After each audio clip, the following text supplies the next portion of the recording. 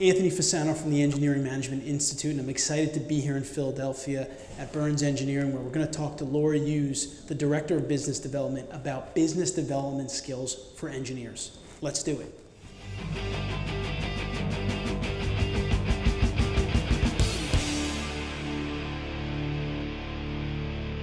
Anthony Fasano from the Engineering Management Institute, and I'm excited to be down here in Philadelphia at the offices of Burns Engineering, and I'm here with Laura Hughes, Director of Business Development for Burns.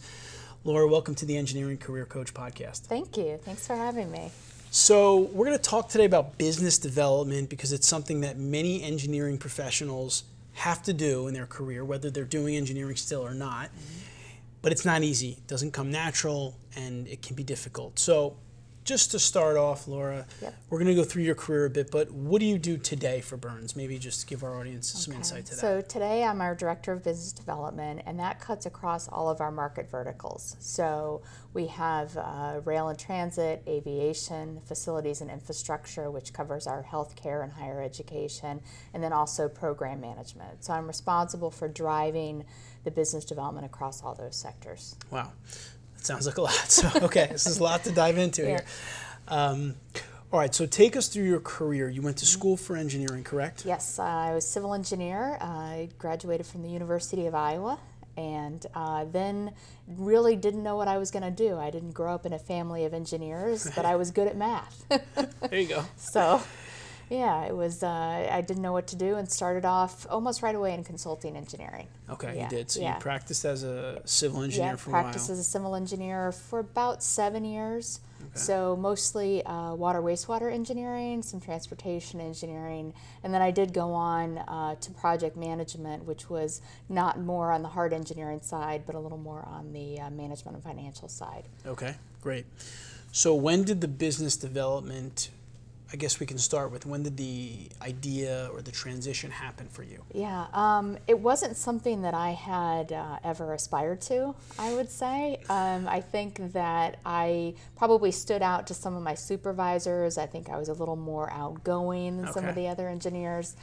Having said that, I think like a lot of people at that age, 7 years into my career, not really outgoing in terms of social circles or professional circles or anything like that. So didn't know how to get started, and I was drug into it a little bit. I'd say maybe not quite kicking and screaming, but invited to go to some social functions for the engineering firm that I was working for at the time. Okay. Well, everything I've heard there is promising because I think most engineers that start to do business development probably didn't aspire to it, probably didn't have necessarily the networking skills or the networking built up. So to that point, you were, that was you, right? That was me. I was an engineer, got pulled into it. Yeah, absolutely. Okay, so you get into it. Now, take us through that transition. What did it require of you in terms of getting good at it? Yeah, that was challenging. So what I didn't realize is, of course, engineering is challenging, fascinating, and there are processes and procedures that are fairly recognizable around performing engineering tasks. What I didn't realize is there's also processes and procedures around doing business development. You can say that certain people have a knack for it or have the personality for it, but there is some real rigor around actually doing business development. And once I understood that and was able to follow those processes, almost like engineering processes, then it started to become much more familiar and doable in bite-sized tasks. Right, that's awesome. And that is also promising to hear as an engineer myself. Anything that I feel goes through processes or frameworks, kind of we can handle that in terms of thinking through it. Right. Yes, that's right. So if we can apply it to something that can be as scary as business development for an engineer, it sounds like for you that was something that made it more manageable. Yeah, it absolutely did. And what's interesting to me is it can start off small. As engineers, we are dealing with hopefully colleagues on a regular basis, and so part of that was just learning how to have a more in-depth, informative conversation maybe with a colleague to start off. Instead of around a project, sit back at the end of the project that you're working on with a colleague and say, so what else do you have going on? and start talking to that colleague a little bit more like they'd be a client. Right. The next step to that is when you're sitting with a client talking about a specific project, which as engineers I know we can get very focused on the task at hand. Right. Take a step back, yeah. and at the end of that meeting with that client, sit back and say, so what else do you have going on? And just that alone, and then listen. And try not to fill the space all the time with words. That's great. Listen for the silence and give some silence and pauses. So really it was about focusing on building your conversational skills. Building your conversational skills, and also understanding that no one wants to be sold anything. Right. It's very uncomfortable. So if you go in with that attitude, you'll probably fail. One of the biggest attributes for me that I've learned, and probably learned it from my mother, is always having a sense of wonder about people. I'm always fascinated, no matter the type of people I meet. I'm fascinated by what drives them, what makes them interesting. And if I go into conversations with clients that way, it's more of a conversation than it is a hard sell. That's great. I'm sure that curiosity is invaluable in terms of what you do. Yes, right? It is. Building relationships. It is. So a lot of our viewers and listeners, like I said, will be tasked with doing business development as an engineer or technical professional. And you just gave us some great things that can help you. If there's a framework, if there's a process to follow, working on those conversational skills. Was there any formal training that you went through? Yes. So I did go through a number of, I'll call them business development boot camps. Sure. Some of them were internal to the company that I was working for. Some of them were external, offered through various services. And you take little pieces from each one of those and you build what works for you. Right. If it doesn't feel natural, if it doesn't feel genuine, then it's not going to work. Right. So I did go through formal training. I still go through formal training. So here at Burns Engineering, we are implementing formal training for business development. But we have seasoned professionals in that room as well, because you still need those reminders. You always have something to learn. And so I'm actually looking forward to sitting in the training that we're going to be offering for those same reasons, because I can always learn, I can always do a little bit better. Right. Yeah. That's great. So it has been helpful for you, and obviously Laura continues to do it, which is great. I'm a big, continuous improvement, keep learning. Yep. You can always learn new things, new strategies, new tools, whatever it may be.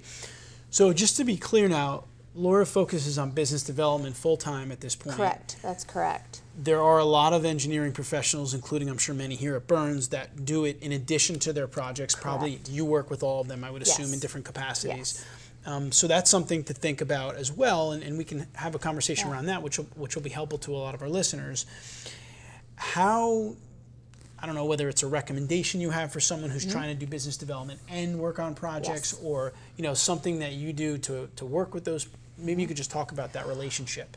So a couple different things. First of all, you have to have a manager that's supportive of you maybe stepping outside a little bit from your project work. Having said that, I mean, the first step in any business development is to do and perform good work. Right. And repeat client business is a substantial portion of business development. Sure. And so a lot of engineers right now are busy keeping those clients happy, which is a huge first step. And so after that, can you sidestep within a client? If you're working on projects and that's eating up 90% of your time, how do you take that little bit of time that you have and leverage it?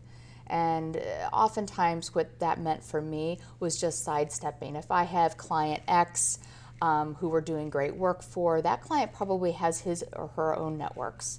And so can I ask that client who I'm doing good work for to make some introductions on my behalf to other folks in their network? If you're doing good work for them, 9 times out of 10 they're willing to do that. What do they say? Most clients, I think it's 9 out of 10, are willing to give recommendations like that, but only 2 out of 10 engineers ever ask. Yeah, that's true. And I think what's important to highlight there is I know a lot of engineering professionals that might say, I don't do business development, I just do my work on my projects, but in essence, they're doing business development. They are doing business development, absolutely. I mean, repeat business is the least expensive form of business development. Right. And so that would be first and foremost in anyone's mind, absolutely. That's great. It's a good tip because it's valuable and we have to remember that. Yeah, we have to remember that. It's like that low-hanging fruit, right? You could put a lot of money and effort into trying to get new clients, which of course companies do. Yes. But you have all your existing clients that you can just get more work from. Yep. Yep. So Yep. that's something to right. think about. So let's talk a little bit more about your role Okay. in terms of, your approach and, you work for Burns, which is you have multi-disciplines here. Yes. A lot of different sectors, as you Yes. outlined earlier. So how do you know where to focus or where to work on it's not like you have an engineering project to work on when you come to work. Correct. So I oftentimes say I had the luxury of time to do some of those extra steps that maybe some of the engineers that are having to be billable Right. don't necessarily have the time to do.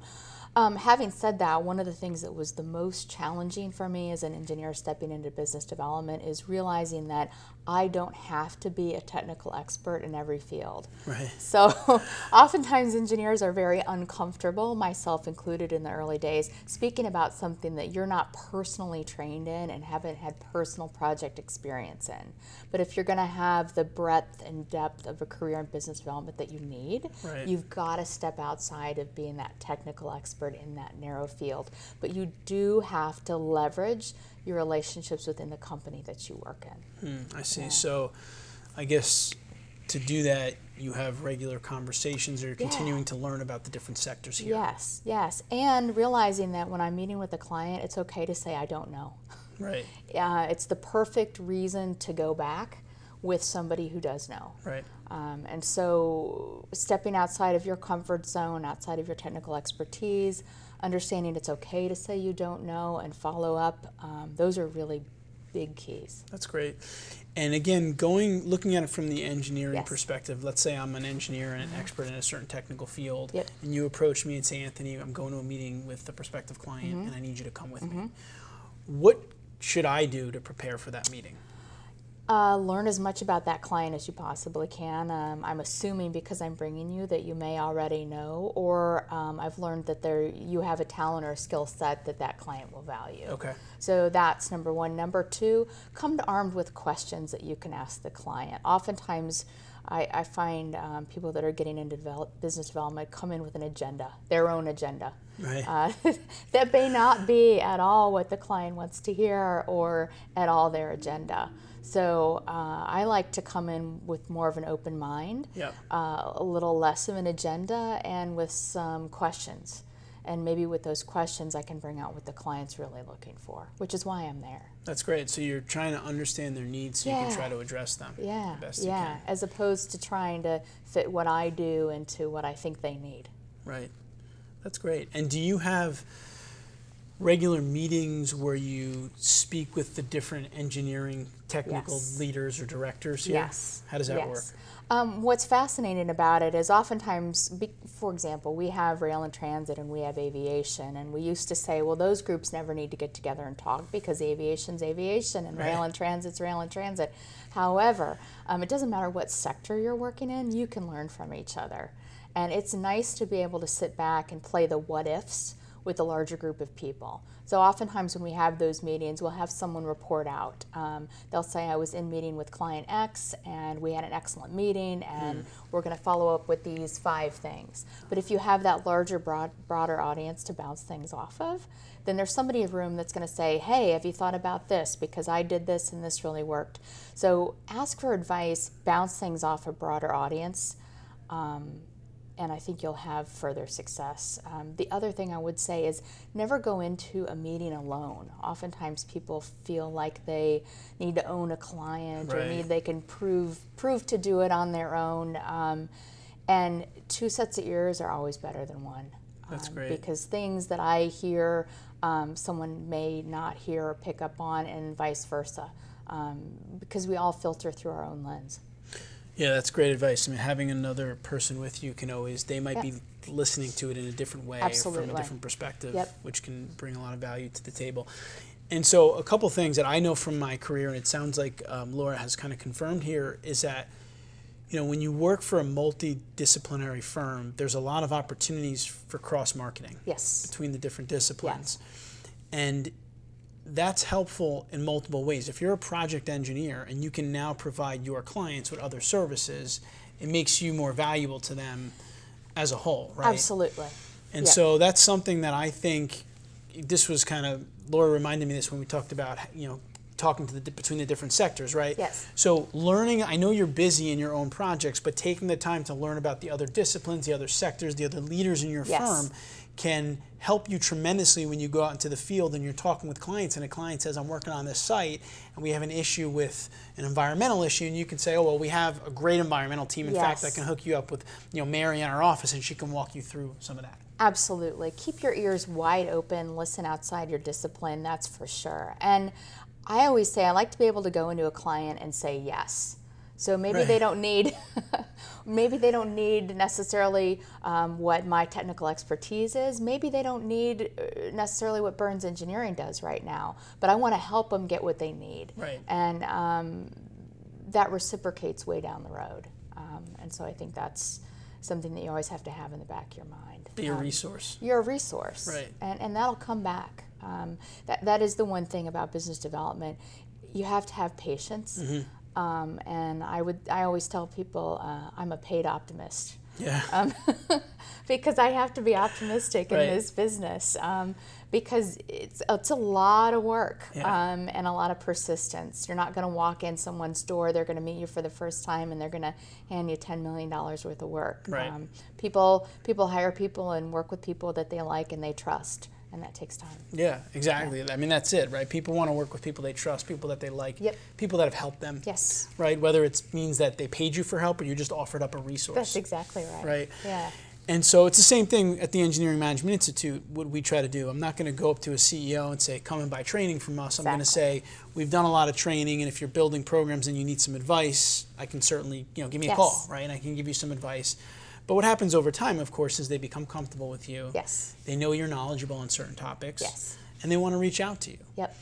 And I think a big thing that, at least I've even taken away from our conversation here is the importance of the multidiscipline approach and, the different sector leaders understanding each other. Absolutely. And you're kind of one of the facilitators of that. You've got to connect those dots. Right. And it's not natural necessarily if you're a junior engineer, and B, sometimes if you haven't experienced, you don't see the need for it. Right. And over time, clients like to hear, they like to learn. One of the things that, for example, we work in the aviation industry.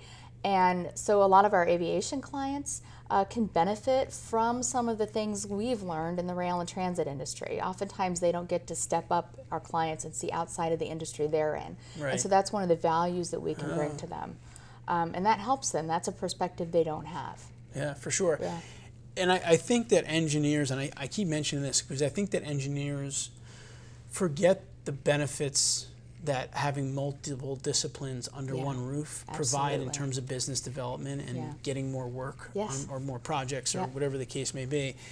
And even if you don't, you might be listening or watching and saying, well, we don't have multi-discipline, we have one discipline, we're small. Right. You can still, kind of like Laura referenced that before, build a network of other people that you can refer them to or that you can team up with, and who knows what happens in the future. Those firms might eventually come together, or you may eventually build a new sector or a different division, but you're continuing to be a resource so that if they say to you, I need a surveyor, and you don't have one, you can say, well, we work with XYZ all the time. Yes. And the surveyor will probably reciprocate for you as well. That's exactly right. That's exactly right. And that comes across as honesty as well, because if you don't have a discipline or you're not strong in a discipline, you absolutely don't want to say, yes, we'll do it, and then not perform well, right? So it's the client will trust you more if you say, listen, we've got a couple mechanical engineers, but it's not our forte. Let me refer you to somebody who can help you out. And that builds trust right there, that honesty. Again, it's being a resource. And we keep getting back to that point. Be a resource for your clients and prospective clients, and they're going to come back to you.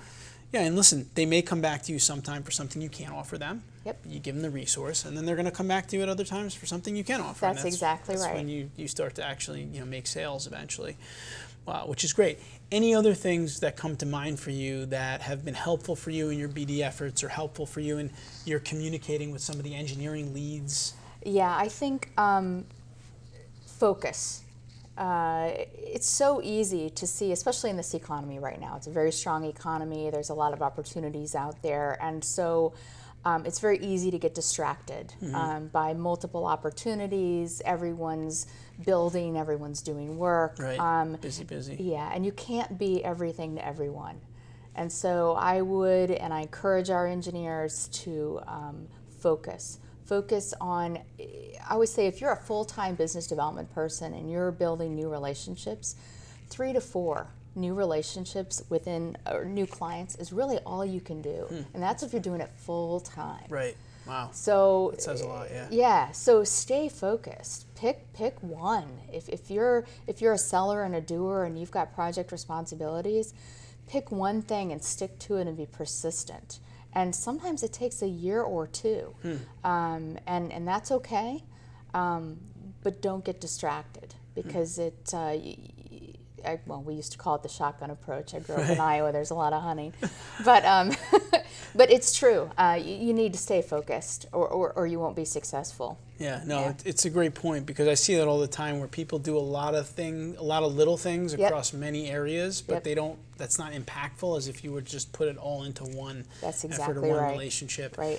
And I know you and I talked offline a little bit. That's even something that you focus on in terms of your approach to the kind of projects you want to go after. Yes, right. That's right. You're having a strategy and you're staying focused on that strategy as opposed to winging it. And the reason I think that's important for us to just highlight is because as an engineer, you might think, like we talked about early on, that engineering is very checklist and very bang, bang, bang, bang, but business development is not. But that's not necessarily the case. You want to have a strategy. Yes. You want to have an approach. Yes. And you need to have some kind of frameworks to work off of. Yes. I call it thoughtful rigor. Okay, there you go. Where you place some rigor around it, you have a process, and you work the process. And you still need to be able to pivot, right? Things change within clients. Adapt, but don't change your plans just because there's a new shinier object over someplace else. And oftentimes that happens. Or we're looking for immediate results, we get discouraged and we move on. So focus is key. And going deep within a client, and by that I mean cover all levels of the organization.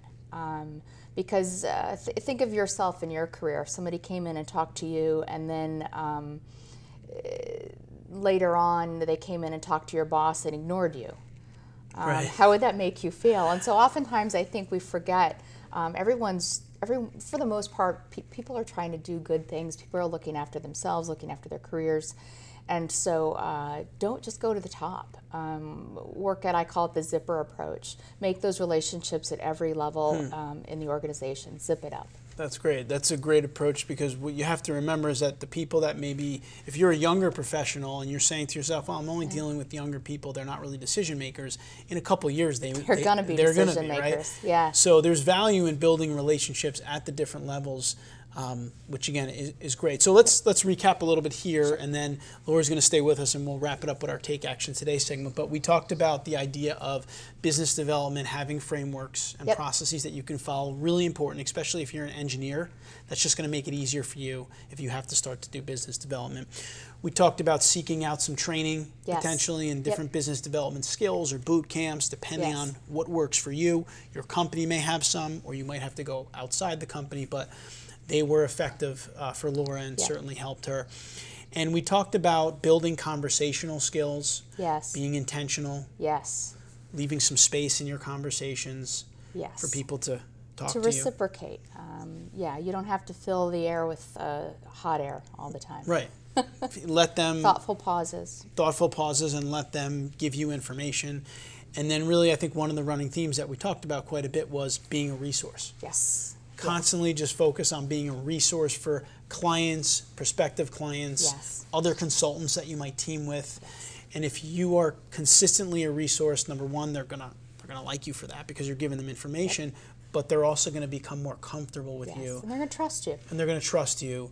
And when it's time for them to count on someone for a big project, you're going to be there and you're going to be available. So once again, we're here with Laura Hughes at Burns Engineering. Stick around. We're going to come back in a minute and wrap this one up with our Take Action Today segment and give you something actionable that you can take and do right away.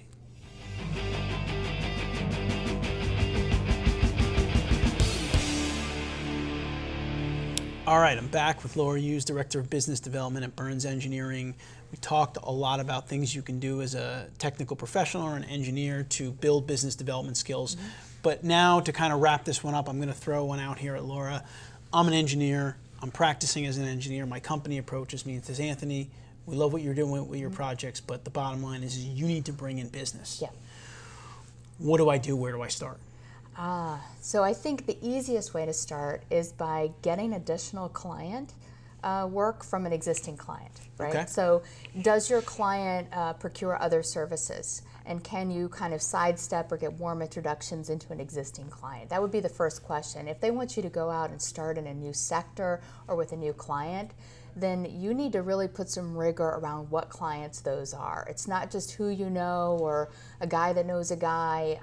You need to understand what clients are buying your services, what clients value your services, and what clients fit with the culture of your firm.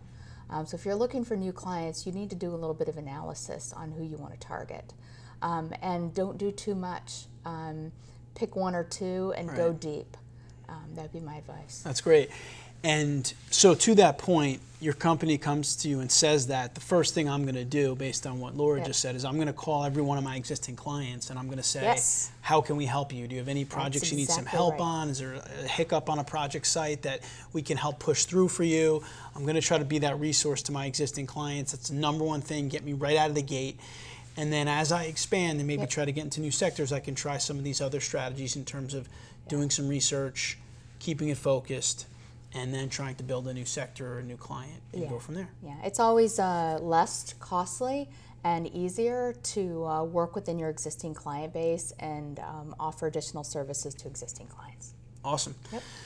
Well, Laura, thank you for spending some time with us here on the podcast. These were really helpful strategies for engineers and technical professionals. Listen, I know business development doesn't come natural. We both started as engineers, and neither of us are doing engineering right now, and it wasn't an easy path per se. However, what I can say is that if you are an engineer and you can learn to do business development, the upside is tremendous. And the opportunity is tremendous. So I hope that you take some of these strategies and start to work on that. Until next time, I hope that you continue to engineer your own success. I hope you enjoyed this episode. Please leave your comments and or questions in the comments section below this video. Also, if you'd like to view the full show notes for this episode, visit engineeringmanagementinstitute.org or see the link in the video description. There you will find the key points discussed in today's episode, as well as links to any of the resources, websites, or books mentioned during the episode. Until next time, I wish you the best in all of your engineering career endeavors.